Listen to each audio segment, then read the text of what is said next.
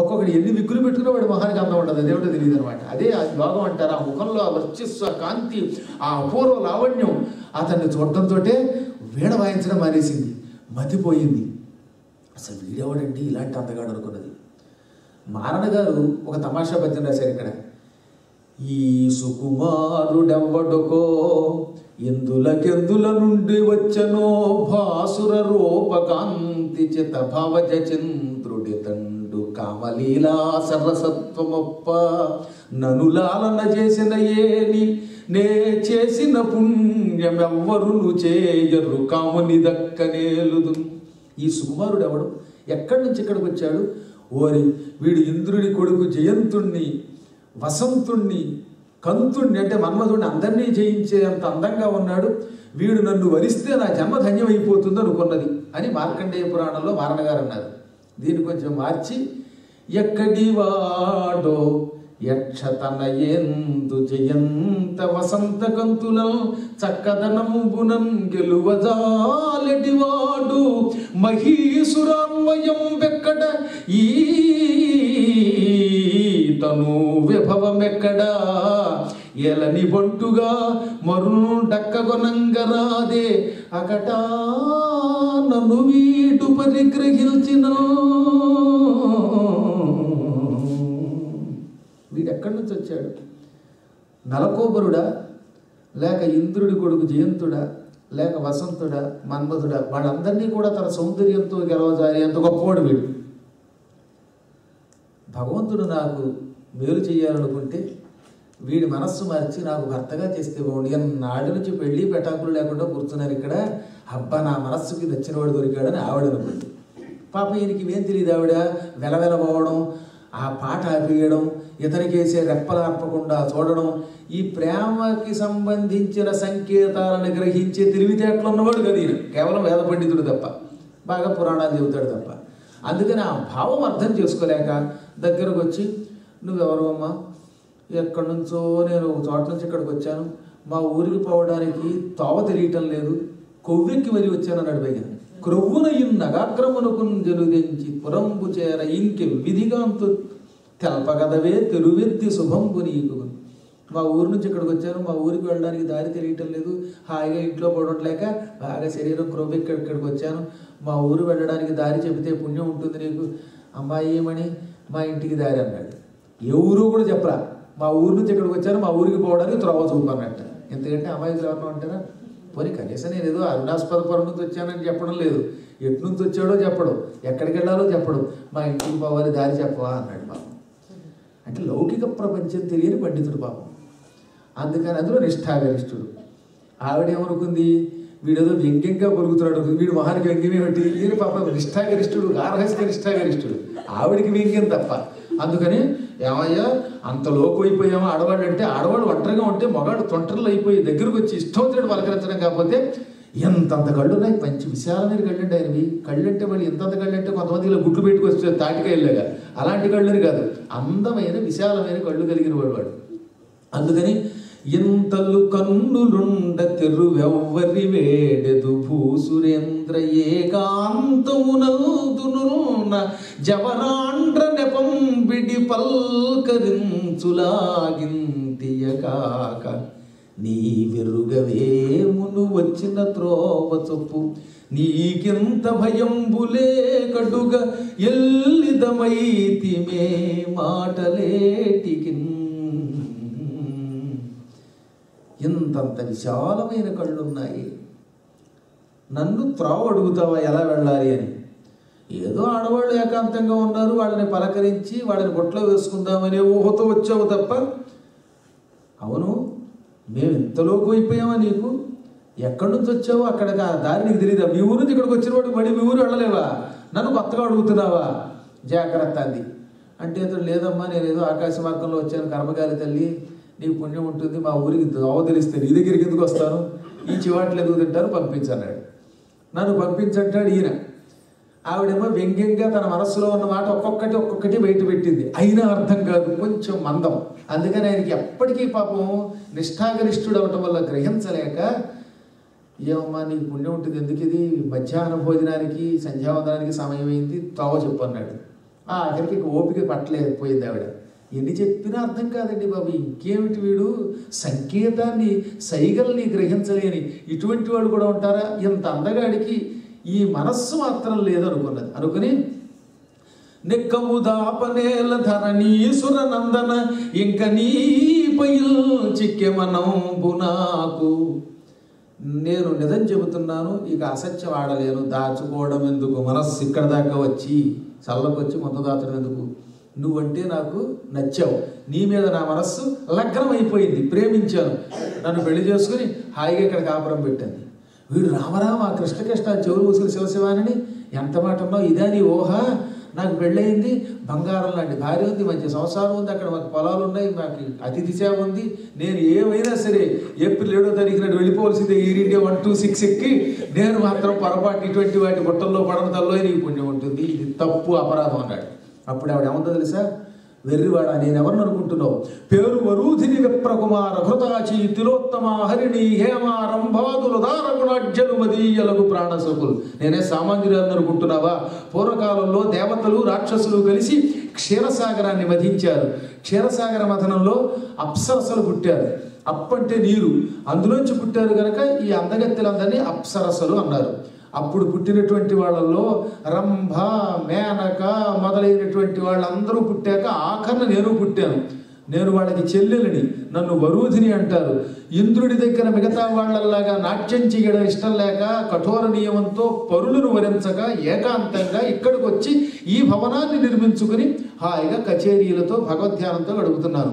ఎంతో పూర్వం ఎవడొచ్చినా వరించలేదు, ఇంద్రుడిని చీపు అన్నాను, నలకోపరుణ్ణి బొమ్మన్నాను, కానీ అదేమిటో తెలియదు, పరమ బ్రాహ్మణోత్తముడి శ్రోత్రియుడివి నీ మీద నా మనస్సు లగ్నమైంది, అందుకే ప్రేమలో పడ్డా, నన్ను అనుగ్రహించు, నేను అన్యకాంతని కాదు అనన్యకాంతని అంది. నువ్వు ఎంత అనన్యకాంతవో లేదా అన్యకాంతవో కానీ నేను ఇప్పటికే అన్యులకి అంకితం అయిపోయాను కాబట్టి చాలా తప్పు, అయినా నిష్ఠాగరిష్ఠుడిని, నేను బ్రహ్మచర్య నిష్ఠతో ఉంటాను, సంధ్యావందనం అగ్నిహోత్రాలు తప్ప నాకు వద్దన్నాడు ఆయన. అనగా ఓరి పిచ్చివాడా, నువ్వు యజ్ఞాలు చేసావనుకో, పూజలు చేసావనుకో, దానివల్ల లాభం ఏమిటి, నువ్వు చచ్చిపోయాక స్వర్గానికి వెడతావు, చచ్చి స్వర్గానికి వస్తే మళ్ళీ ఎవరి దగ్గరికి రావాలి, మా దగ్గరికే రావాలి, చచ్చిపోయాక వచ్చే స్వర్గం నీకు బ్రతికుండగానే ఇస్తూ ఉంటే ఎప్పుడో స్వర్గం అంటుంది మీరు అంది. ఇక్కడ సుఖంగా బ్రతకలేక ఇదే స్వర్గం అనుకోక మరణానంతరం సుఖం కోసం చూస్తాం ఏంటంటే, ఆహా డాడ్ నీ పాండిత్యం అన్నాడు ఆయన. అవును ఆయన, ఆనందో బ్రహ్మయటన్న ప్రాచదూనంతర్బుద్ధి రూహింపుమా, వేదములు ఆనందో బ్రహ్మ అన్నాయి. ఆనందం అంటే ఏమిటి, మాలాంటి వాళ్ళతో సుఖం పొందడమే, అదే బ్రహ్మస్వరూపం అంది ఆవిడ. ఓసినమ్మగాడు కూడా ఆనందో బ్రహ్మ అంటే ఇలాంటి నిర్వచనం కూడా ఇస్తావా, ఇలాగే అన్నాడు ఆయన. ఎందుకంటే ఏమంటాడు, ఈ పాండిత్యము నీకు దక్క మరి ఎందే గంటిమే కామశాస్త్రోపాధ్యాయిని నా వచించదవు మేలోహో త్రయీ ధర్మముల్ పాపంబుల్ రతి పుణ్యమంచునిక నేలా తర్కముల్. ఏమంటావు, ఆనందమే బ్రహ్మము అంటే లౌకిక సుఖాల వెంట పడ్డమంటావా, కామశాస్త్రాన్ని నాకు ఉపాధ్యాయునివై బోధిస్తున్నావు. అందరూ తెలుగు.com, పెన్నిదికమ్, ఏదో ప్రవచనం.com పెడతారు, నువ్వు కామశాస్త్రం.com పెట్టావు. ఓసి వెరిదానా, ఇదే వేదములలో ఉన్న సారం అంటే మేలు మేలు, నాకు త్రయీ ధర్మమే ఇష్టం, త్రయీ ధర్మం పాపం అంటే వేదధర్మం పాపమని రతి పుణ్యమని పలుకుతున్నావే, ఇటువంటివి చెప్పక నాకు చెప్పకు మిట్టి తుచ్చ సుఖములు మీసాలపై తేనీయలు. మీసం మీద తేనెట, తేనె నాలుగు మీద రాస్తే లోపలికి పెడుతుంది కానీ మీసం మీద రాసిన బయటకు వస్తే ఏం ఉపయోగం. మంచి లడ్డూ ప్రసాదం చేశారు, లడ్డూ ప్రసాదం ఫుడ్ కింద నోట్లో పెట్టుకుంటే ఆకలి తీరుతుంది తప్ప నెత్తి మీద పెట్టుకుంటే ఆకలేం తీరుతుంది. కాబట్టి ఇలాంటి అజ్ఞానం మోసం నాకు భాష్య రూపంలో అందించకన్నాడు ఆయన. ఆవిడకి ఎన్ని చెప్పినా వింటలేదని అమాంతంగా మీదపడి కౌగులించుకుంది, ఒక్క తోపు దోసి పారేశాడు. అప్పుడు కూడా లొంగలేదు ఆయన. అంత అప్సరస తనంత తాను మీదపడి కౌగిలించుకుని ముద్దు పెట్టుకోబోతుంటే ముఖం పక్కకి తిప్పుకుని హా శ్రీహరి ఎంచున్ బ్రాహ్మణుడు అరమోమిడి తది అంశద్వయం వంటి బ్రహ్మంచుందోచి బుధాలు పట్టుకుని ఒక్క తోపు దోసేశాడు. కింద పడిపోయింది. కింద పడగానే సిగ్గొచ్చేసింది. నా అంత సౌందర్యవతి మీదపడి కౌగిలించుకుంటే కూడా లొంగకుండా తోసేవాడు అంటే మరి ఎంత అవమానవాడికి బాధ కలిగింది, ఏడ్చేసింది, కన్నీళ్ళు అలా కారిపోయి. ఏం వర్ణించాలంటే అదంతా చెప్పుకుంటూ పోతే నేను చెప్పాక మీకు ఎన్ని రోజులైనా అవ్వదు. చివరికి అంది, మూర్ఖుడా ఇదా నువ్వు చదువుకున్న పాండిత్యానికి తగిన ప్రతిఫలం? పండితులంటే ఎలాంటి వాళ్ళు? ఎవరైనా ప్రేమతో వరిస్తే సేకరించి తీరాలని బృహస్పతి కూడా చెప్పాడు. ఆ మాత్రం కూడా జ్ఞానం నీకు లేదా? నీకంటే ఎంతో పూర్వం గొప్ప ఋషులు లేరా? వెలివెట్టిరే బాడవులు పరాశరు బట్టి దాశ కన్యాకేళి తప్పు చేసి కులములో వన్నె తక్కువయ్యనే గాది పట్టికి మేనక చుట్టరికము ననుపు కాడై వేల్పు నాగవాసముగూడి మహిమ కోల్పడియనే మాందకర్ణి స్వరాజ్యమేలంగ ఈరైరే సురలహల్యాజారుడైన జంభాసురారి వారి కంటెను నీ మహత్వం బుఘనమే ఇనుప కచ్చడాల్ గట్టుకొను ముని మృత్యులెల్ల తామరస నేత్రలెండ్ల బంధాలు కారే. ఏమయ్యా, నీకంటే పూర్వం ఎంతోమంది తపస్సు చేసిన మహానుభావులైన ఋషులు లేరా? అందులో పరాశరుడు అనేవాడు ఎంతో గొప్పవాడు. సత్యవతిని దాస్యకన్యని ప్రేమించి వివాహం చేసుకోకపోతే ఇవాళ వేదవ్యాసుడని ఒక పండితుడు పుట్టేవాడా? ఆయనకి ఏమైనా మహిమ పోయిందా? విశ్వామిత్రుడు మేనకని వరించకపోతే ఇవాళ పరమపూజ్యురాలు శకుంతల ఉన్నదా? భరత చక్రవర్తి ఉన్నాడా? ఉర్వీ మండలానికి ప్రసిద్ధి ఉందా? పూర్వం మాందకర్ణి అనే ఒక ఋషి 1,00,000 సంవత్సరాలు తపస్సు చేశాడు. 1,00,000 సంవత్సరాల తపస్సుకి భయపడిపోయి ఇంద్రుడు మొత్తం అప్సరసలందరినీ పంపాడు. ఒక్క క్షణం ఆయన కళ్ళు విప్పి తపస్సంతా విడిచిపెట్టి ఈ వేల్పు స్త్రీలతో కాపురం 1 రోజు 2 రోజులు కాదట, 10,000 సంవత్సరాలు కాపురం చేశాడు. తపస్సంతా మర్చిపోయి ఒక రోజున ఆయన తెల్లవారుజామున చటుక్కుని లేచి ఈ రంభ ఊర్వశి మొదలైన అప్సరసతోటి ఉండండి, ఇప్పుడే స్నానం చేసి సంధ్యావందనానికి బయలుదేరతానన్నాడు. అనగానే వాళ్ళు అన్నారు, కొత్తగా సంధ్యావందనమా? ఇప్పుడు సంధ్యావందనం ఏమిటన్నారు. అదేమిటి, నేను ప్రతిరోజు పొద్దుటే స్నానం చేసి సంధ్యావందనం చేస్తానే కదా అంటే, పిచ్చాడా, మేము ఇక్కడికి వచ్చి 10,000 ఏళ్ళు అయింది, 10,000 సంవత్సరాలుగా నువ్వు రాత్రి లేదు పగలు లేదు పొద్దు మర్చిపోయి మాతో క్రీడించావు, ఇప్పుడు కొత్తగా నీకు సంధ్యావందనం గుర్తుకొచ్చిందా అన్నారట. అప్పుడు వాడికి మతిపోయి 10,000 సంవత్సరములు ఒక్క పగల్లా గడిపేశానా, అన్ని కర్మలని విడిచిపెట్టానా, ఛీ అని ఆ క్షణమే వారిని విడిచిపెట్టి మళ్ళీ తపస్సుకు పోయాడు, ప్రాయశ్చిత్తం చేసుకున్నాడు. ఆనాడు 10,000 సంవత్సరాల పాటు అప్సరసలతో క్రీడించి తన మహిమని కోల్పోయాడా మాందకర్ణి? అహల్యాజారుడైన ఇంద్రుడికి స్వర్గరాజ్యాన్ని ఇవ్వలేదా దేవతలు? వారందరికంటే నువ్వు గొప్పవాడివా? ఇనప కచ్చడాలు కట్టుకున్న మునులు కూడా పరమసుందరీమణి అయిన స్త్రీ తన ఎంత తాను దగ్గరకి వచ్చి వరించినంత మాత్రం చేత ఇంద్రియ నిగ్రహాన్ని విడిచిపెట్టి భ్రష్టులైపోవడం లేదా? వారు శిష్టులు కారా? నువ్వు ఒక్కడివి గొప్పవాడిని అనుకుంటున్నావా? మూర్ఖుడు, ఆ స్త్రీల హృదయం తెలియని వాడివి. నువ్వు ఎంత చదువుకుంటేనేమి, ఎన్ని యజ్ఞాలు చేస్తేనేమి, ఎందుకు చదివితే జన్మములంది. వేదాలు చదువుకున్నావు, యజ్ఞాలు చేసావు, వీటి వల్ల ఏం ఉపయోగం అనగా ఎన్ని చెప్పినా మారు మాట్లాడకుండా ఇతడికి ఒక కఠోర నియమం ఉన్నది కాబట్టి అతని నియమాన్ని అతను మాత్రం పొరపాటున విడిచిపెట్టాడు. టక్కర అక్కడి నుంచి విడిచిపెట్టి ఆమెని దగ్గరకు వచ్చి అక్కడ ఒక సెలయేరు ఉంది, పైనుంచి కిందకి దబదబా పడుతున్నటువంటి సెలయేరు, అందులో స్నానం చేశాడు. ఎందుకు చేశాడో తెలుసు? అంత చలిలో కూడా ఆమె ఒంటి మీద పడి కౌగిలించుకుంటే ఆమె శరీరం మీద ఉన్న గంధం ఇతనికి అంటుకుంది ఆ పౌడరు. అందుకని చిచ్చి ఈ భోగపు వస్తువులు నాకెందుకని స్నానం చేసి పవిత్రుడై వాళ్ళని వీళ్ళని బతిమాలి ఇంటికి పోవడం ఏమిటి, ఇప్పుడు నేను భగవంతుడిని అడుగుతాను అని వెంటనే అగ్నిహోత్రుడికి నమస్కరించి, అగ్నిహోత్ర, నేను పుట్టినప్పటి నుంచి నిన్ను భక్తితో రోజు పూజించాను, యజ్ఞాలు చేశాను, నిత్యం నీకు వ్రేల్చాను, అన్నం వండాక మొదటి ఆహారం నీకు నైవేద్యం పెట్టాను, నేను ఇప్పుడు ఇంటికి వెళ్ళాలి, నన్ను ఒట్టినే పంపించమని అన్నల్లా. నేను ధర్మకార్యాలు చేస్తే నేను ధర్మాత్ముడను నువ్వు నమ్మితే నన్ను ఇంటికి తీసుకెళ్ళన్నాడు. దాన జపాగ్నిహోత్ర పరతంత్రుడనేని భవత్పదాంబుజ ధ్యానరతుండనేని పరదారధనాదుల గోరనేని సన్మానముతోడ నన్ను మునిమా సన్మానముతోడ నన్ను సదనంబున నిల్పుము ఇనుండు పశ్చిమాంభోనిధిలోన గృంకకయమున్నరయంబున హవ్యవాహన. నేను రోజు దానములు చేసిన వాడిని అయితే అతను అండం కాదు, అగ్నిహోత్రుడు వినాలి, నమ్మాలి. అన్నిటికంటే గొప్పది ఇప్పుడు మీకు అర్థమవుతుందా? మొట్టమొదటి ఎత్తుకోవడం దానము. మానవుడు దానం చేస్తే అది అడవిలో పారేసిన వాడిని ఎప్పుడో ఒకప్పుడు రక్షిస్తుంది. ఎవరికి పెట్టక లోభి దాచుకున్నవాడు చివరి రోజుల్లో తిండి లేక మలమల వాడి చచ్చిపోతాడట. నేను నిత్యం దానం చేసేవాడిని అయితే, నిత్యం భక్తితో జపం చేసేవాడిని అయితే, అగ్నిహోత్రాన్ని పూజించిన వాడిని అయితే, అది మొదటిది దాన జపాగ్నిహోర పరతంత్రుడని. రెండోది వెళ్ళే ఉంటాడు భవత్ పదాంబుజ ధ్యానరతుండని. అగ్నిహోత్రుడినే ప్రార్థిస్తూ నేను దానం జపం అగ్నిహోత్రం ఇవి విడిచిపెట్టకుండా చేసేవాడిని. అందులో ప్రత్యేకంగా అగ్నిని పూజించడం జీవితంలో విడిచిపెట్టను. అగ్నిని పూజించడం చాలా గొప్పది. అందుకని నీ మీద నాకు నిష్ఠ ఉంటే నిత్యాగ్నిహోత్రం అని ఒక కర్మ ఉన్నదిలేండి. ఆ కర్మకాండ ఇప్పుడు ఎవరు ఇంచుమించుగా చేయటం లేదు. రోజు ఇంట్లో ఆరకుండా ఒక కుండం పెట్టి దానికి వ్రేల్చటం అనే ఒక గొప్ప ప్రక్రియ. అది పూర్వకాలంలో పాండవులు మొదలైన వాళ్ళు అందరూ చేసేవారు. ఇప్పటికి కూడా కొన్ని ఇళ్లలో నిత్యాగ్నిహోత్రం ఉన్నది, కానీ ఇంచుమించుగా చాలా చోట్ల లుప్తం అయిపోయింది.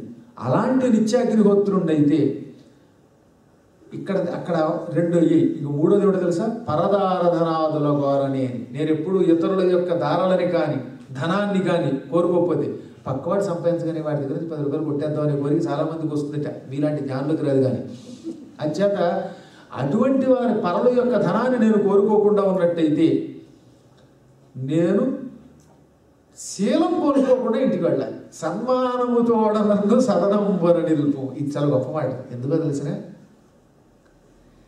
ఇంతసేపు ఇక్కడ ఉన్నాడు, ఆవిడ కౌగిలించుకున్నా చలించలేదు. 1-2 సార్లు వరకు అవుతారు.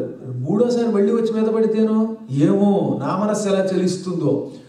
అందువల్ల ఇక్కడ ఇంకా ఉన్నట్టయితే ఒకవేళ పొరపాటున ఏ బలహీనతకో మనస్సు గురవుతుందేమో.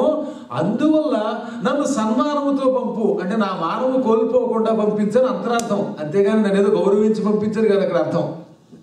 పదే పదే ఎంత కాదనుకున్నా ఒక వస్తువు మన కళ్ళ ముందు తిరుగుతూ ఉంటే వ్యామోహం కలగకుండా ఉండడం కొంచెం కష్టం. ఆ జితేంద్రియత్వం అందరికీ రాదు. అందుకని నేను ఏ బలహీనతకి గురవ్వకుండా ఇంటికి వెళ్ళిపోవాలి. అది కూడా సూర్యుడు అస్తమించే లోపు అన్నాడు. అనడంతో అగ్నిహోత్రుడు ఆయన శరీరాన్ని గట్టిగా ఆవహించేశాడు. వెంటనే ఇతని శరీరం ధగధగధగ వెలిగిపోయింది. కళ్ళు మూసి తెరిచే లోపు అగ్నిహోత్రుడు ఆవహించడం వల్ల ఇతను ఇంట్లోకి వెళ్ళిపోయాడు. హాయిగా ఇంటికి వెళ్ళి స్నానం చేసి కార్యక్రమాల్లో గడిపోయాడు. ఇక మళ్ళీ తిరిగి రాలేదు. ఇంకిక్కడ వరుధిని నేను ఎంతమంది వచ్చినా వెంటపడినా కాదు పొమ్మన్నాను, ఇవాళ నన్ను వీడు పొమ్మన్నాడు అని బెంగ పెట్టుకుని ఇతను లేకపోతే బతకలేనని చచ్చిపోవడానికి ప్రయత్నిస్తే చావడానికి ఆవిడికి అవకాశం లేదు. ఎందుకో తెలిసే దేవతలకు చావు లేదు. అది పెద్ద చచ్చే చావు. మనకంటే కావాలనుకుంటే చచ్చిపోవచ్చు. వాడు అమృతపానం చేయటం వల్ల వాళ్ళకి మృత్యు ఉండదు యుగాంతం వరకు. అది పెద్ద బాధ అండి. అందుకని ఆవిడ అంది, ఛీ ఎంత తపస్సు చేసి పుట్టారో కదా ఈ మర్త్యభామినులు. అంటే భూలోకంలో ఉండే మానవ స్త్రీలు ఎంత అదృష్టం చేసుకు పుట్టారో. ఎవడన్నా భరించకపోతే చావాలని ఢాము చచ్చిపోవచ్చు, నాకు చచ్చిపోయే కూడా లేదు అని ఏడ్చింది. మనమేమో ఎందుకు చావురా బాబు అని మనం ఏడుస్తున్నాం. చావు లేదని ఆవిడ ఏడుస్తుంది. దుఃఖం వచ్చినప్పుడు చావు చాలా గొప్ప పరిష్కారంగా. అందుకనే పాపం ఎంత తపంబు చేసి జనించురో ఈ భూలోకపు స్త్రీలు అంది. పాపం నాకు మృత్యువు కూడా లేదే అని చెలికత్తెలతో కలిసి ఏడుస్తుంటే వాళ్ళంతా అన్నారు, ఎందుకే ఏడుస్తావు? వాడు ఏమన్నా పెద్ద గొప్పవాడా? ఏదో అలాగా కొంచెం టెక్కు చూపించాడు, బెట్టు చూపించాడు. ఇంకొక 2-3 సార్లు నువ్వు అడిగావనుకో వాడు లొంగిపోతాడు. తొందరగా లొంగరు కొందరు మగవాళ్ళు మొండి కట్టాలి. లోకు అయిపోతానేమో అనుకుని ఉంటాడు. ఇందు నిభాస్య వాడనగ ఇంద్రుడో చంద్రుడో ఉపేంద్రుడో ఇందుల కైవగం బొగల నేటికి అందుబోధమా నందన భూమి భూమి సురనందనుడుండకపోడు. నిన్ను నీ అందము చందముంగనిన నీ చందమునందముంగనిన జవ్వని యవ్వని వెర్రి చేయదే. ఓ చంద్రబింబానన వాడేమైనా ఇంద్రుడా చంద్రుడా లేక విష్ణుమూర్తే? వాడి కోసం ఎంత బాధపడక్కర్లా. నీ అందం చందం చూస్తే ఎంత వాడైనా సరే నీకు లొంగిపోవలసిందే. ఏదో తాత్కాలికంగా వాడు అలాగే కాసేపు నిన్ను కాదని తిరస్కరించినట్టు నటించాడు. ఇప్పుడు మనం నందనవనానికి వెడదాం. హిమాలయాలలో కూడా ఒక నందనవనం ఉన్నది. ఆ ఉద్యానవనంలో తిరుగుదాం. వాడు అటే వెళ్ళాడని ఇందాక మన వాడు చెప్పారు. కాబట్టి అక్కడ దొరుకుతాడు. ఈసారి దొరికితే వాడు బొట్లో పడ్డం ఖాయం. వాడు పడకపోయినా మేమే బొట్లో పెట్టేస్తామండి. నడవమన్నారు. సరే అలాగేనని పాపం కన్నీరు గరిచింది. అప్పటిదాకా అదంతా పన్నీటితోటి శుభ్రంగా కడుక్కొని ఈ పన్నీరు కడగగా శుభ్రంగా మంచి బట్టలు వేసుకుని సుగంధ ద్రవ్యాలు పోసుకుని చెలికెత్తలతో వెళ్ళి ఉద్యానవనం అంతా తిరిగింది. ఏం బాధపడిపోయింది ఆ బాధ అంతా తెగవర్ణించారు. చంద్రుడు వచ్చాడు. దిక్కుమాల చంద్రుడా, ఇప్పుడే వెన్నెల కాయాలా? ఈ వెన్నెలలో వాడు లేక ఎంత బాధపడుతున్నామో. ఒరేయ్, నిన్ను ఏనాడో ఎవరో ఒకడు తొక్కి చంపాలరా. పూర్వం దక్షయజ్ఞంలో వీరభద్రుడు నిన్ను ఎడంకాలతో తొక్కేట, అప్పుడైనా చచ్చావు కాదురా అంది ఏకంగా వాడిని. అంటే చంద్రుడి వల్ల విరహం పెరిగింది. అందుకని దక్షయజ్ఞంలో శివుడి కాలి కిందో వీరభద్రుడి కాలి కిందో పడి హాయిగా చచ్చావు కాదు. నీ దగ్గర గాంధీవం అని ఒక విల్లు ఉండేది. ఆ విల్లు పాండవుడి దగ్గరికి వెళ్ళబట్టి బతికాము, లేకపోతే ఆ విల్లు కూడా ఉంటే దుర్మార్గుడు మమ్మల్ని ప్రాణం తీసేవాడివి కదరా అంది. మన్మధుడిని తిట్టింది, కనిపించిన వాడిని తిట్టింది, పువ్వుల్ని తిట్టింది, సువాసనని తిట్టింది. ఎందుకంటే వాడు కనిపించడం లేదు కనుక.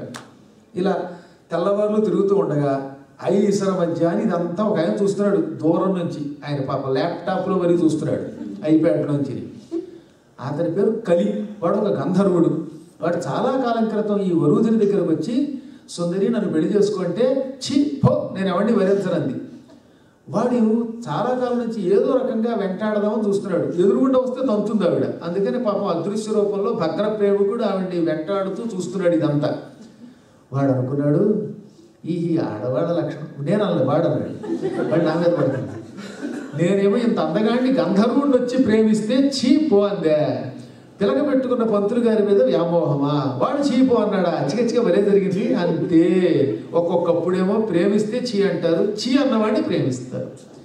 ఏం చేయను ఇప్పుడు మేము గంధర్వులం. ఇప్పుడు నాకు ఆలోచన వచ్చింది. ఏ రూపం కావాలంటే ఆ రూపం ధరించే శక్తి నాకుంది. వాడి రూపం ధరించి ఈవిడ్ని కపటోపాయంతో పొందొచ్చు అనుకున్నాడు. వెంటనే ఏం చేశాడు? తన గాంధర్వ విద్యతో అచ్చం ప్రవరుడిగా మారిపోయి ఈ సుందరీమణి దగ్గరికి వచ్చాడు. అప్పటిదాకా వీడికి దొరకడేమోనని బెంగ పెట్టుకుందిగా. వీడేం చేశాడు? పైగా ఎదురుగుండా వచ్చి మాట్లాడలా. చాలా టెక్నిక్ అనమాట. అచ్చం గంధర్వుడు ప్రవరుడిలా మారి ఆవిడ చూస్తూ ఉండగా ఆవిడ కళ్ళల్లో పడేటట్టుగా ఎదురుగుండా కూర్చుని మల్లె పువ్వులు అవి కోయడం మొదలెట్టాడు. పుష్పాపచయము, పువ్వులు కోస్తున్నట్ట. చూచింది. అమ్మయ్య, మొత్తం మీద వీడు పారిపోలేదు, హిమాలయ పర్వతాన్ని విడిచి వెళ్ళలేదు. అయినా వాడికి రూటు తెలియదు కదా పాపం. అంచేది ఇక్కడే ఉండుంటాడు అనుకుని కన్నీళ్లు పెట్టుకుని హృదయం ఉద్విగ్నమవుతూ ఉండగా ఏమంటాడో, తిరస్కరిస్తాడో, పురస్కరిస్తాడో అనుకుంటూ దగ్గరికి వచ్చిందంట. అదొక రకమైన డోలాందోళన మనస్సు అనమాట. ఊగిపోతోంది మనస్సు, కంపిస్తోంది శరీరం. దగ్గరకు వచ్చింది. ఏలరా ఈ చలం బుడిగి ఏలరా, ఏలరా ఈ చలం బుడిగి ఏలరా, బాలరసాల మాలతీ జాలములో శశాంక కరజాలములో వలవంత అశ్రువుల్ జాలుగా 4 జాలు ఇక జాలు భవం బనునంత కాకకున్ పాలై రాత్రి పంచశరుబారికి చిక్కితి నీకు దక్కితి ఏలరా ఈ చలం బుడిగి ఏలరా. ఎందుకురా నాయన ఈ పట్టుదల విడిచిపెట్టి నన్ను ఏలుకోరా అంది. రాత్రంతా నేను చంద్రుడి వెన్నెలలో తియ్యమావిడి చెట్ల మీద నుంచి వచ్చే సువాసనతో కూడిన గాలితో, పైగా కోకిలల కిలకిరారావాలతో ఈ ప్రాంతమంతా తిరుగుతూ విరహంతో నువ్వు దొరుకుతావా దొరకవా అనుకుంటూ నీ మీదే మనసు పెట్టుకుంటూ అతి కష్టం మీద బ్రతికాను. ఎంత బాధపడ్డాను అంతా ఇంత కదా, అది మామూలు కాదు, బలవంతా అంది. ఆ బాధతో అశ్రువులు జాలుగా కన్నీళ్ళు అలా కారిపోతూనే ఉన్నాయి.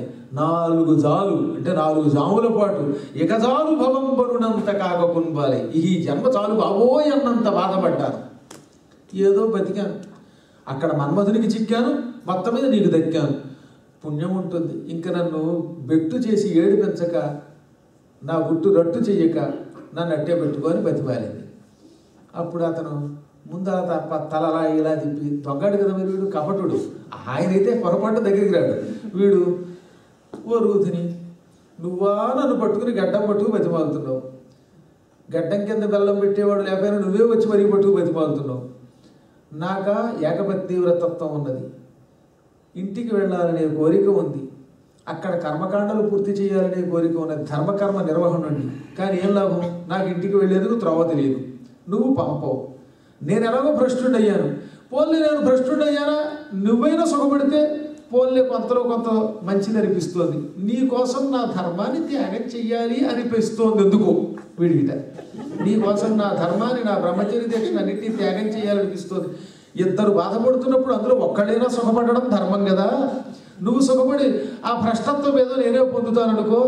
కానీ అన్నాడు. ఇంకా కానీ ఏమిటయ్యా బాబు, ఇక్కడ దాకా వచ్చి మళ్ళీ కానీ యాగాని అంటావంటే మరి ఏం లేదు, నాకు ఒక నియమం ఉన్నది, నువ్వు ఎట్టి పరిస్థితుల్లో రతిక్రీడా సమయంలో కళ్ళు మూసుకుని ఉండాలి నియమం అన్నాడు. ఎందుకంటే కపట వేషములు మోసము సమయంలో రతిక్రీడా సమయంలో బయటకు వచ్చేస్తాయి.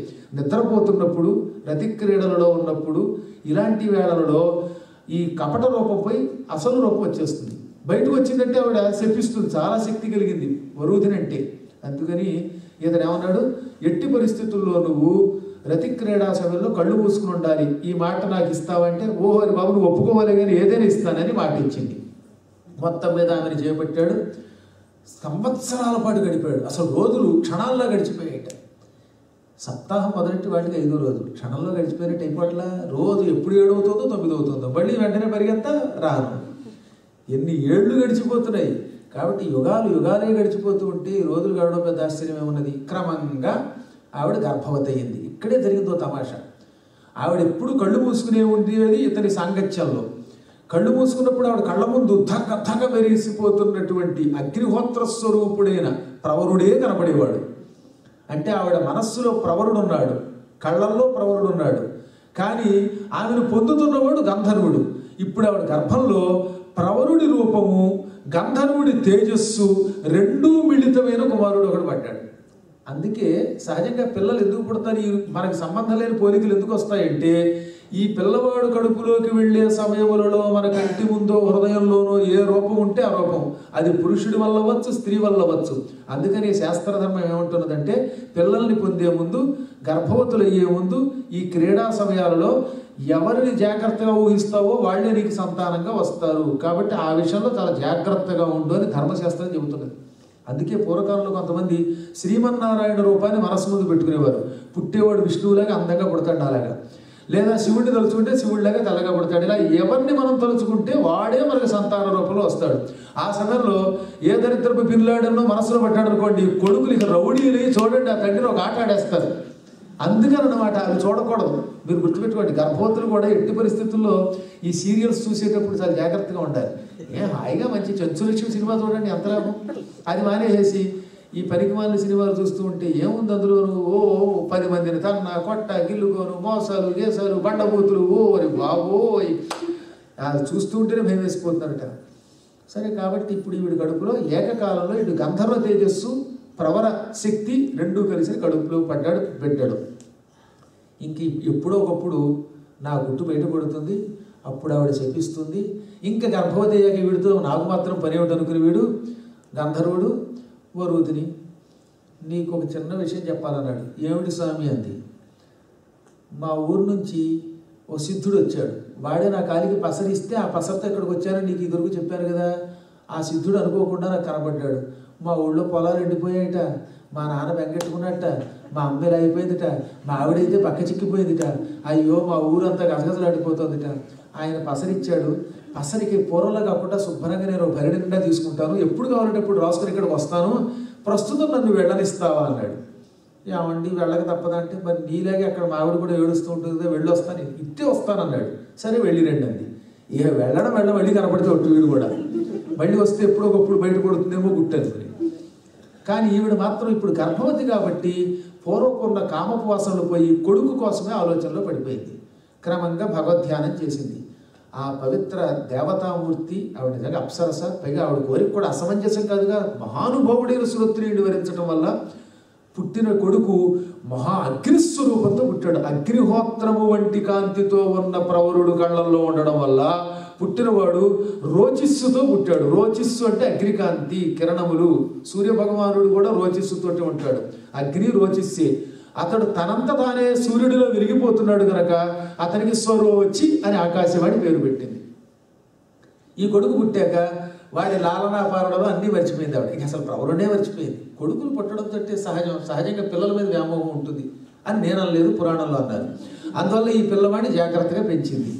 క్రమంగా ఈ కుర్రవాడు మహానుభావుల ద్వారా విలువిద్యలు నేర్చుకుని, బృహస్పతి ద్వారా సకల వేదాలు నేర్చుకుని, అక్కడ ఉన్నటువంటి మొత్తం గిరిజనులందరినీ పోగేసి ఒక మహాసామ్రాజ్యం స్థాపించారు. హిమాలయ పర్వతాల నుంచి మందర పర్వతం వరకు అతని సామ్రాజ్యం వ్యాపించింది. హాయిగా రాజ్య పరిపాలన చేస్తూ ఉండగా ఈ కుర్రాడు ఒక రోజున బోయేవాళ్ళు కొందరు వచ్చి, అయ్యా ఇక్కడికి దగ్గరలో ఉన్న అరణ్యం అంతా, కేకారణ్యం అంతా భయంకర మృగాలతో నిండిపోయింది, అడవి పందులు, సింహాలు, పులులు ఆ ప్రాణం తీసేస్తున్నాయి, వాటిని శిక్షించి వేటాడి మమ్మల్ని రక్షించండి అన్నారు. అందుకని వేటకి వెళ్ళేవారు పూర్వం మహారాజు. ఇదిగో మీతో వేటకు వస్తానన్నాడు ఈయన. వెళ్ళి ఆ పూట బాగా పెచ్చు పెరిగిపోయిన భయంకర సింహాలని, శరభాలని, శార్దూలాలని, మదించినటువంటి ఏరుల్ని, ఇంకా గండపు మహిషాలని, మదంతో అటు ఇటు గూర్నిల్లి తిరుగుతూ ఉన్నటువంటి అడవి పందుల్ని బాగా వేటాడాడు. ఆ వేట బాగా సాగింది. ఆ సమయంలో ఎక్కడి నుంచో రక్షించండి రక్షించండి అని ఒక ఆర్తనాదం వినపడింది. ఎక్కడిది ఆర్తనాదం అని అతను చూస్తున్నాడు. ఒక స్త్రీ, ఒక యువతీమణి పరుగు పరుగున భయంతోటేమో శరీరం ఒడుగుతోంది, జుట్టేమో విరబూసుకున్నట్టు అయిపోయింది, గాలికి రెపరెపలాడుతోంది, వక్షస్థలం అంతకంతకీ భయం వల్ల కంపిస్తూ ఊగిసలాడుతోంది. అటువంటి సుందరి పరుగు పరుగున రక్షించు రాజా రక్షించని, నీకు అభయం ఇస్తున్నాను, ఎందుకంత భయపడుతున్నావు, అసలు నువ్వెవరు అన్నాడు. నేను ఇందీవరక్షుడని పేరు కలిగిన ఒక గంధర్వుడి కూతుర్ని, నా పేరు మనోరమ, పరమ సౌందర్యవతిగా నాకు జగత్తులో ప్రసిద్ధి ఉన్నది. నేను మా నాన్నగారి వల్ల అనేక విద్యలు నేర్చుకున్నాను. ఒక రోజున నేను హిమాలయ పర్వత ప్రాంగణంలో నా చిలికెత్తులతో తిరుగుతున్నాను. నాకు ఇద్దరు స్నేహితురాళ్ళు ఉన్నారు. ఒక ఆవిడ పేరు కళావతి, ఇంకొక ఆవిడ పేరు విభావరి. ఈ విభావరి కళావతులతో కలిసి హిమాలయాలలో అలా తిరుగుతూ ఉంటే ఒక చోట ఒక ఋషి కనపడ్డాడు. ఆయన బాగా తపస్సు చేసి చేసి చిక్కిపోయాడు, బక్క చిక్కిపోయి, తెల్లని గడ్డంతో, తెల్లని జుట్టుతో, కళ్ళు అసలు లోపలికి వెళ్ళిపోయి, ఏది పొట్టో, ఏది ఎముకో, ఏది గూడో, ఏది మోకాలో తెలియట్లా, అంతలా అయిపోయాట. దూది వేలాడినట్టుగా చర్మం వేలాడిపోతుంది. తెల్లగా ఉన్నాడు, చర్మం చూసారు ముసలితనంలో కొందరికి ఇలా వేలాడిపోతుంది, అన్నీ వేలాడుతున్నాయి. దాంతో తిన్నగా ఉండక, హో భలే ఉంది, ఇదేదో దూది ముగ్గు లేదా బుట్ట ముగ్గు అనుకుంటూ ఏదో దూదిని పెట్టి పీకినట్టుగా ముక్కు పీకి చెవి పీకాను. ఆ తపస్సు చేస్తున్న ఋషి కోపం వచ్చింది. బాగా వడిలిపోయి సడలిపోయి ఓపిక లేక తపస్సు చేస్తున్న ఆయన ఆగ్రహించి, మూర్ఖురాల, ప్రాణాపాయ స్థితి వచ్చేంత దీక్షతో తపస్సు చేస్తూ ఉంటే నా ముక్కు పుచ్చుకుని పీకి నా తపోభంగం చేశావు, కాబట్టి నేను శపిస్తున్నాను, నువ్వు భయంకర రాక్షసుని చేత పీడింపబడుదువుగాక అన్నాడు. వెంటనే నా చెలికెత్తులు, నువ్వు సన్యాసి, ఋషివి, శాంతంగా ఉండాలి, ఇంద్రియ నిగ్రహంతో ఉండాలి, ఏదో పొరపాటున ఒక సుందరీమణి వచ్చి పీకితే ఆ మాత్రాన్ని కోపగించి రాక్షసుడు తరమాలని శపిస్తావా? ఇంద్రియ నిగ్రహం లేని, కోపాన్ని జయించలేని నువ్వు ఒక ఋషివేనా అని కర్రపుచ్చు కొట్టడానికి వెతికెళ్ళారట. ఆయన మరింత ఆగ్రహించి, మూర్ఖురాళ్ళు మీరు, తపస్సుని పాడు చేయడం ఒకటైతే మళ్ళీ నన్ను తిట్టి కొట్టడానికి వస్తారా? ఈ క్షణమే మీకు శాపం పెడుతున్నాను, ఒకరు కుష్ఠరోగంతో, ఒకళ్ళు క్షయరోగంతో పీడింపబడండి అని చెప్పించాడు. దాంతో నా చెలికెత్తలిద్దరూ హిమాలయ పర్వత గుహలలో ఒకళ్ళు దగ్గుకుంటూ క్షయరోగంతో బాధపడుతున్నారు, మరొకళ్ళు ఒళ్ళంతా పుళ్ళు పడిపోయి రసికారుతున్న కుష్ఠరోగంతో పీడింపబడుతున్నారు. ఆ చెలికెత్తలు నా కోసం శాపానికి గురయ్యారే అని బాధపడి నేను వారిని అప్పుడప్పుడు సేవిస్తూ కొండ గుహలో అట్టే పెట్టి మా ఇంటికి వచ్చాను. అదేమిటో తెలియదు, మా నగరంలో హఠాత్తుగా ఒక రాక్షసుడు వచ్చి పడ్డాడు. ఆ ఋషి శాపం వల్ల భయంకరాకారుడైన రాక్షసుడు నన్ను తరువుకు వచ్చాడు. 3 రోజులుగా ఎక్కడికడితే అక్కడికి వాడు తరువుకు వస్తున్నాడు. వాడి చేతిలో పడి చావకుండా ఉండడానికి నా మహిమలన్నీ ప్రయోగించాను, అయినా వాడు తరుగుతూనే ఉన్నాడు. మరి కాసేపటికి వాడు వస్తాడు. ఆ రాక్షసుడి నుంచి నన్ను రక్షించు బాబు, అసలే చెలికెత్తులేమో రోగంతో ఉన్నారని ఏడుపు, ఇప్పుడు ప్రాణం పోతోందనే బాధతో వచ్చాను. ఆ రాక్షసుడిని చంపడం అంత తేలిక కాదు. నాకు మా నాన్నగారు అస్త్ర హృదయమును విద్య ఇచ్చారు, ఇది ఆడవాళ్ళకి పనికిరాదు, నేను నీకు ఈ విద్య ఇస్తాను, ఈ విద్య స్వీకరించి అస్త్రాలతో ఆ రాక్షసుడిని సంహరించండి. వెంటనే ఇతడు ఆమె దగ్గర అస్త్ర హృదయం అనే విద్య నేర్చుకున్నాడు.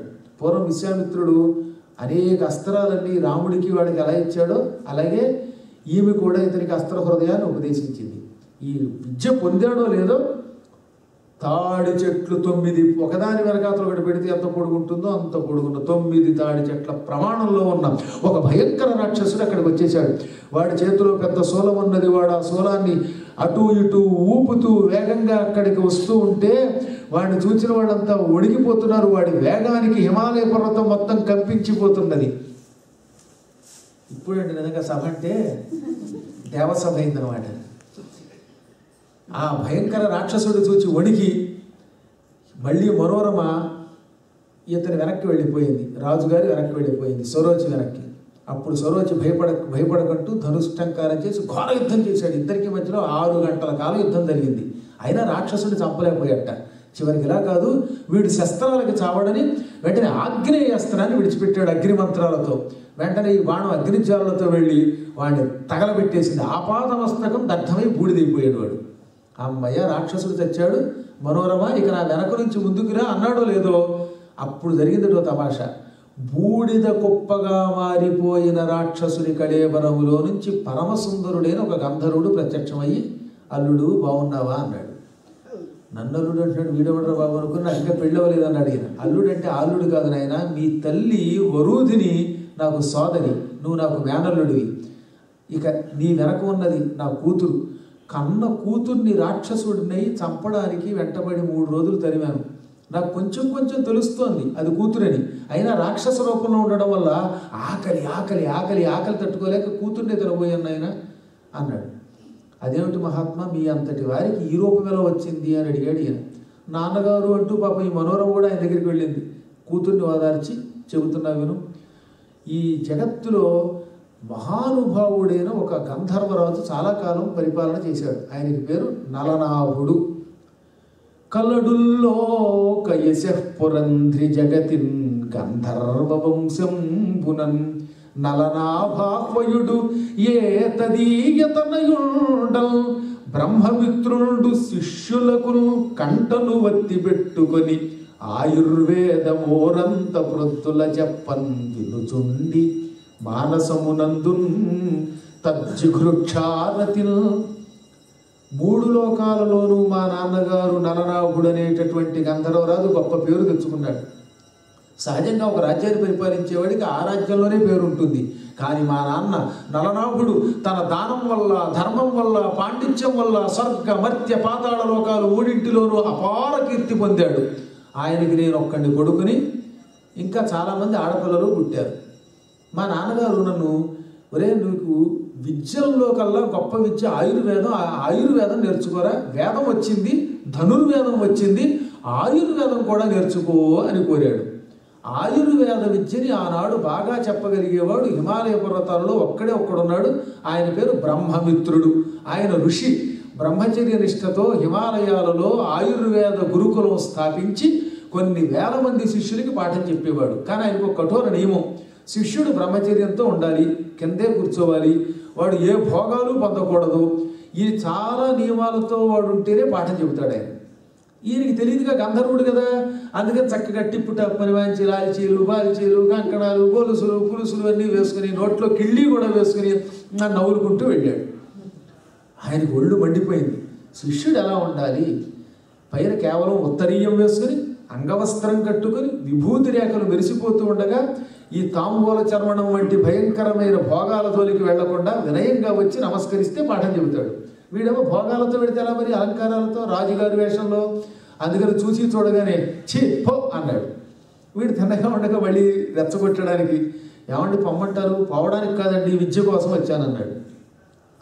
ఆయన ఎగాదిగా చూసి, ఎరా లోకుగా ఉన్నామా మేము ఋషులం అంటే, ఇది బ్రహ్మచారులకి నియమనిష్ట కలిగిన వాళ్ళకి మాత్రమే గురుకులం, నీలాంటి భోగలాలసలు కాదు. నట బిట్ట గాయక గండిక కుటిల వచ సీధుర సముగ్రోలెడు చెవికిన్ కటువీ శాస్త్రం వలదెచ్చట చదివింపకున్న జరగదే మాకున్. నటులతో, విటులతో, గాయకులతో, వేశ్యాస్త్రీలతో తిరిగే నీలాంటి వారికి వేశ్యల గానం వినాలి తప్ప మాలాంటి వాళ్ళ వేదం చెవులో పడకూడదు. వేదం వినడానికి చాలా అధికారం కావాలి. వచస్సీధురసం తాగే నువ్వు, మద్యపానం చేసే నువ్వు, తాంబూలాలు వేసుకునే నువ్వు, పాఠశాలకు వచ్చి, అందులో వేద పాఠశాలకు ఆయుర్వేద పాఠశాలకు వచ్చి విద్య అడుగుతావా? చెప్పో, నిన్ను చదివించకపోతే మాకేం జరగదనుకున్నావా? నేను డబ్బు కోసం పాఠం చెప్పేవాడిని కాదు, నియమంతో ఉండేవాడిని అన్నాడు. అనగానే వీడు కాళ్ళ మీద పడిపోయి, నేను నిజంగా భోగలాలసుడి కాదండి, కర్మగాలి రాజుగారి కొడుకుని కాబట్టి అలంకరించుకున్నాను, ఒక్క కిళ్ళి జబ్బు తప్ప నాకు ఇంకేం లేదు. మీరు అన్న మద్యపానం, వేశ్యాలోలత్వం, ఈ నటవిటులతో తిరగడం, జోదం, ఇవేమీ ఎరగను బాబోయ్ మా నాన్నగారి మీద ఉంటున్నాడు. అయినా ఒకసారి బ్యాడ్ ఇంప్రెషన్ పడిపోతే అదేమిటో కానీ తెలియదు కొంతమందికి. మీరు మంచి కానీ చెడ్డ కానీ మొదటిసారి పడిందా యావత్ జీవితం అంత తేలిగ్గా పొమ్మన్నా పోవు. వీడి మీద అసహ్యం కలిగింది ఆయనకి. అందుకని ఇక వెనక ముందు చూడకుండా, ఎరా పొమ్మంటే పోవే, ధనరాజ్య రమా మదమున్న కనుగా నన్ను నిన్ను శిష్యుగా గై కొన్ను కంటెను పాపము కలదే నన్ను కనలించుచు ప్రేలకి పొగాలు మటల్ నన్.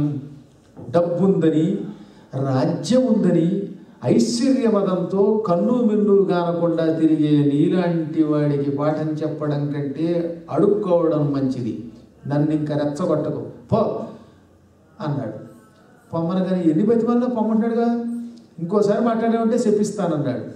దాంతో ఈయనకి ఒళ్ళు మండిపోయింది. ఏం అనలేడు అంటే శపిస్తాడే.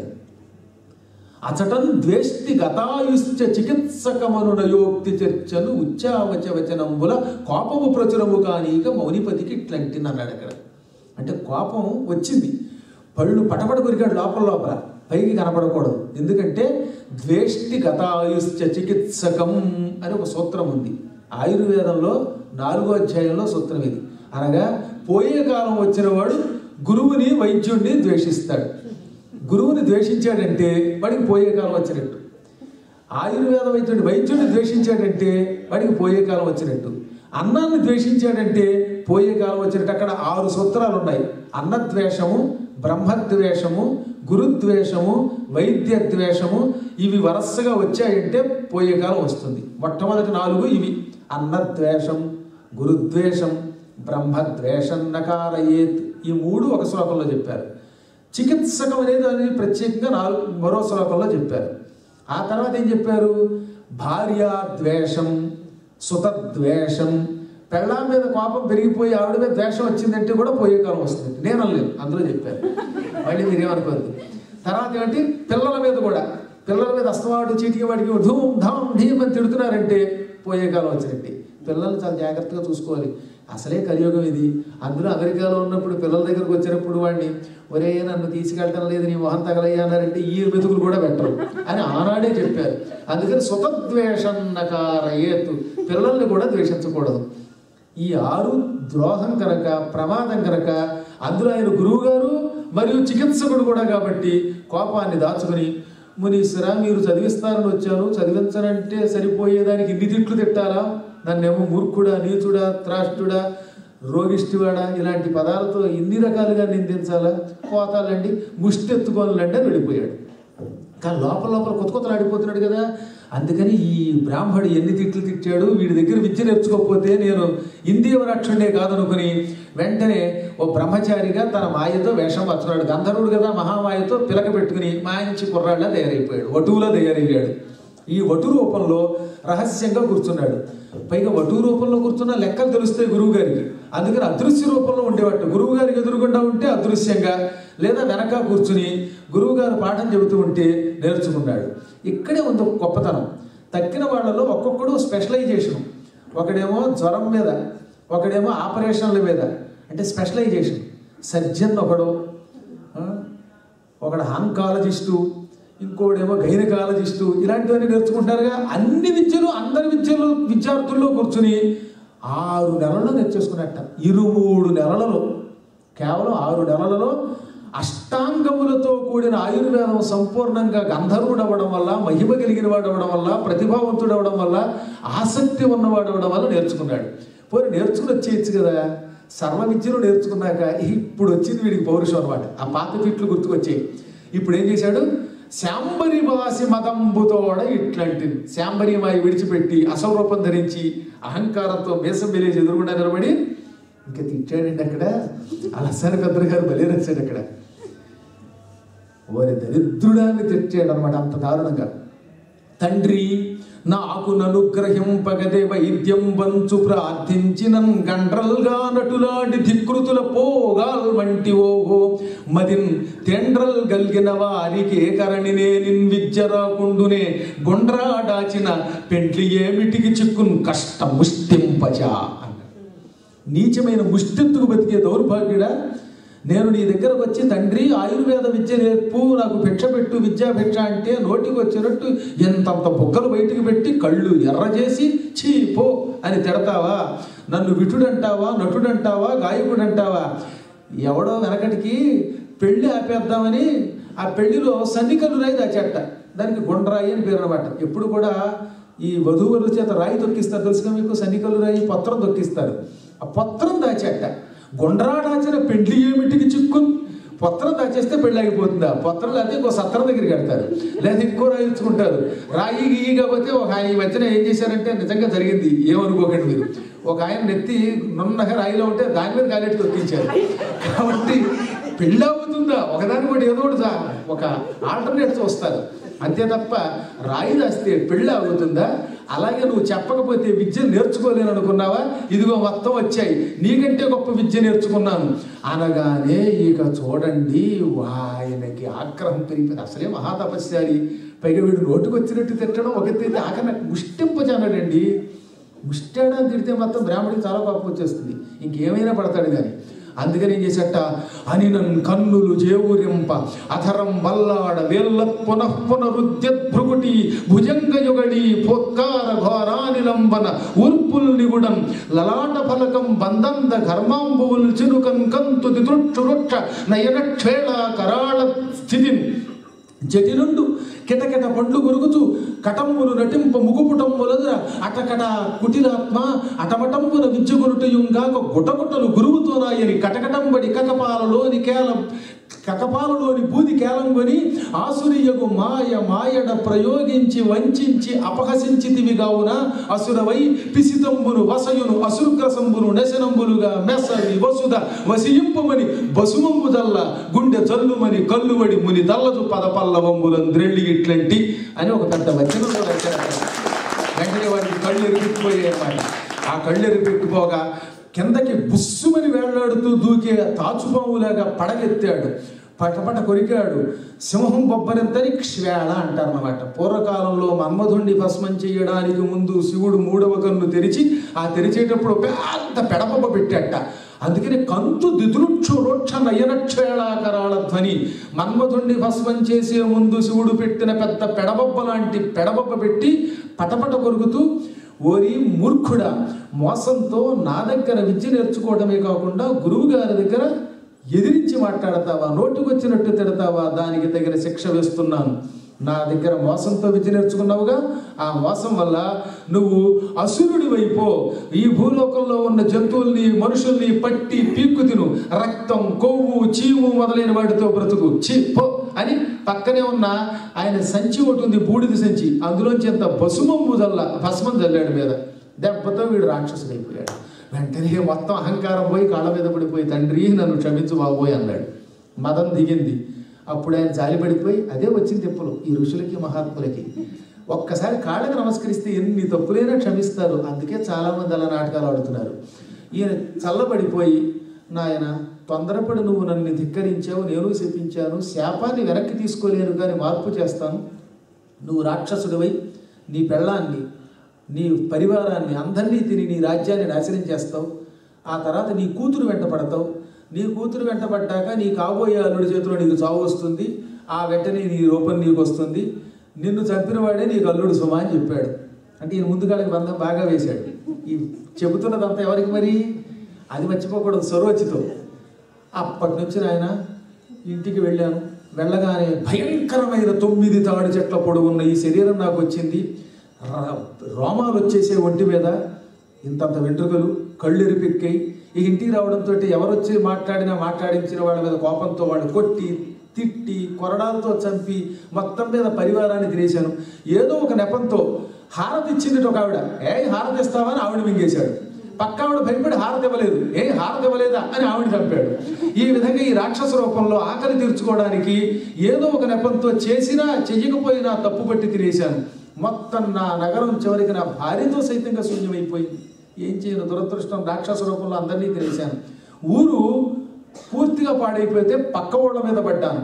ఇక అక్కడి నుంచి మహారాజు గారు రాక్షసుడే మనల్ని తింటున్నాడని ఇంకా అందరూ పారిపోయారు. చెట్ట చివర నా కూతురు వెంటపడ్డాను. ఆ తర్వాత ఆవిడ వెంటపడ్డ బట్టి కదా నీ చేతిలో నేను మరణం పొందాను. ఆగ్నేయాస్త్రంతో భస్మమై శాప విముక్తి పొందాను. చేసిన పాపం ఇది. అయితే అయిందిలే, ఇప్పుడు నా కూతురికి నువ్వే భర్తవి, మేనల్లుడివి కూడా, కాబట్టి నీకు ఇచ్చి పెళ్లి చేస్తున్నాను అన్నాడు ఆయన. వెంటనే గాంధర్వ వివాహం కూడా క్షణాల్లో చేసేశాడు. గంధర్వుడు గాంధర్వ వివాహం. కట్నం ఇవ్వాలి ఆయన, సమయానికి నేను క్రెడిట్ కార్డు ఎక్కడో ఇంట్లో పెట్టొచ్చాను, కానీ నీకు ఏదో ఒకటి ఇవ్వాలి కదా. నేను మోసం చేసి మా గురువుగారి దగ్గర నేర్చుకున్న విద్య నాకు ఉపయోగపడదని గురువుగారు అన్నారు. నా దగ్గర నేర్చుకున్న వాడికి ఉపయోగపడుతుంది. ఈ ఆయుర్వేద విద్య నీకు ధారపోస్తున్నాను అని ఆయుర్వేదం దదామి అన్నాడు. ఈ విద్య అతనికి వచ్చేసింది. పెళ్లి చేసుకోగానే ఆమెతో కలిసి గంధర్వరాజు గారి అంతఃపురానికి వెళ్ళాడు. కానీ పాపం మనోరమ ఏమీ సంతోషంగా లేకుండా తలకాయ ఉంచుకున్నదిట. కొంపతీసి మనోరమ నా మీద ఏమాత్రం ప్రేమ లేక పెళ్లి చేసుకుని తొందరపడి పెళ్లి చేసుకుని బాధపడుతున్నావా అంటే, లేదండి మీరంటే నాకు చాలా ఇష్టం, సందేహం లేకుండా నేను మీ సౌందర్యాన్ని మిమ్మల్ని అన్నిటినీ ప్రశంసిస్తూనే ఉన్నాను. కానీ నా బాధ మీకు తెలుసు, నాకు 2 చెలికెత్తులు ఉన్నారని చెప్పారు కదా, ఇందాక చెప్పిందిగా, విభావరి కళావతి. వాడు రోగంతో ఉంటే నేను ఎలా సుఖం పొందుతాను?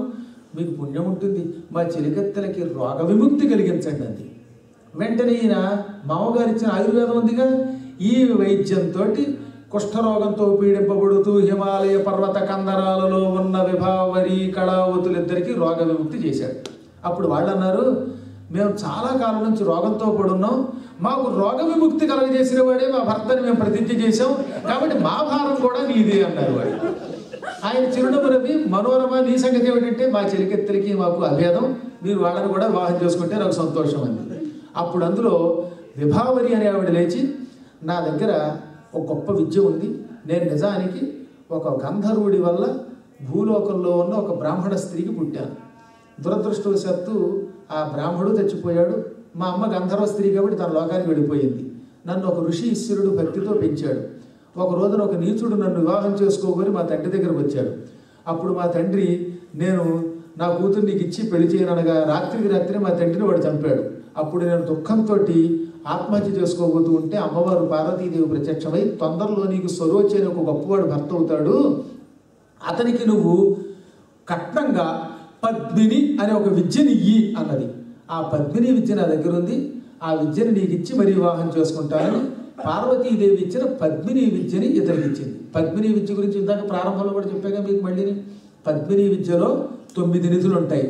అందులో శంఖం, పద్మం, ముకుందం, కొందం, కశ్యపం, మరకతం మొదలైనటువంటి నవనిధానములు కూడా త్రిగుణాలతో కూడిన అపూర్వమైన నిధులు. ప్రారంభంలో చెప్పారు కాబట్టి ఇక్కడికి మళ్ళీ అంతగా వర్ణించిన అవసరంలా. ఈ విద్య ఉన్న వాళ్ళకి లాభం ఏమిటంటే, పక్షులు మాట్లాడినా జంతువులు మాట్లాడినా అర్థమవుతుంది. పక్షి భాష, జంతు భాష అర్థమవుతుంది. ఈ విద్య నీకు ఇస్తున్నాను, స్వీకరించండి. ఆ విద్యను స్వీకరించి ముగ్గురితో సుఖంగా కొంతకాలం గడిపాడు. ఇక్కడ జరిగింది ఒక పెద్ద మలుపు అనమాట.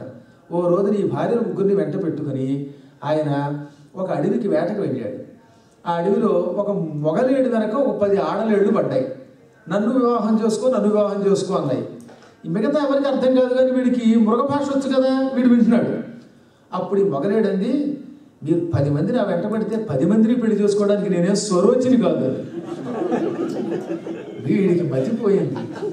నా బతుకులు అయిపోయిన చివరికి జంతువులు కూడా ఇంతమందిని పెళ్లి చేసుకుంటే తిడతాయన్నమాట, అంచేత ఏకపత్ని వ్రతత్వం పొందారన్నమాట పూర్వులు అనుకుని పాపం ముఖం చిన్న పుచ్చుకుని ఇంటికి వచ్చాడు. ఓ 4-5 రోజులు భార్యతో మాట్లాడలేక ఏకాంతంగా ఉండిపోయాడు. అయినా మళ్ళీ వ్యామోహం ఒకటి ఉంటుందిగా, వాళ్ళు వచ్చి కాస్త గంధం పోయిగానే మళ్ళీ తలబడిపోయాడు.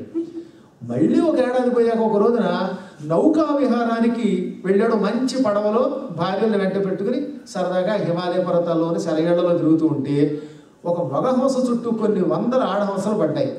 అప్పుడు ఆడహంస అంది, ఏమిటన్నా ఎంతమంది ఒక్కడ వెంట పడతారు, ఎంతమందిని పెళ్లి చేసుకుని తిరగడానికి నీతి లేని స్వరోచిని కాదు నేను అంది. అది కూడా ఇక ఈసారి నాటేసింది బాగా. చివరికి పెట్టలు, మృగాలు నన్ను పరిహసిస్తున్నాయి కాముకుడని, ఈ జీవితం అంటే రోత పుట్టిందనుకుని ఏకాంతంగా అన్ని విడిచిపెట్టి హిమాలయ పర్వతం పైన కైలాస శిఖరానికి వెళ్ళాడు. అక్కడ ఏకాంతంగా ఉందాం అనుకుంటూ ఉంటే చెప్పాగా, రామేశ్వరం పోయినా కొన్ని వదిలిపెట్టాం.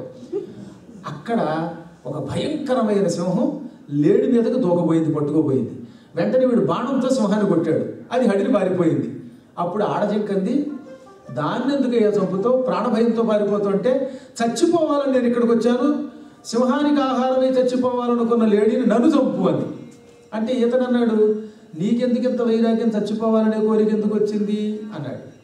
నేను ఒక ఆయన్ని ప్రేమించాను, ఆయన పెళ్లి చేసుకోవట్లేదు, నేను ప్రేమించిన వాడు నాకు భర్త కానప్పుడు బతికితేనేమిటి, చస్తేనేమిటి, నేను చచ్చిపోతాను, చంపేయాలి.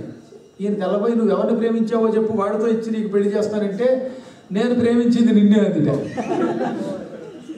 చాలా చిత్రంగా ఉంది ఇది. నేను అక్కడ ఆడవాళ్ళ బాధ వదలుచుకుని ఇక్కడికి వస్తే ఆడలేని నన్ను ప్రేమించానంటుంది. పైగా ఇక్కడ ఇంకోటి, వాళ్ళంటే స్త్రీలు, పాతవాళ్ళు, నువ్వేమో జింకవి, నేను చూస్తే మగవాడిని, మానవుడిని, మనకి వివాహం ఏమిటి అన్నాడే. అప్పుడు ఆవిడ చిరునవ్వు నవ్వి, అవన్నీ నీకు అనవసరం, నువ్వు నాకు ప్రాణదానం చేయాలనుకుంటే ఒక్కసారి అలా ప్రేమగా కౌగిలించుకో చాలంది.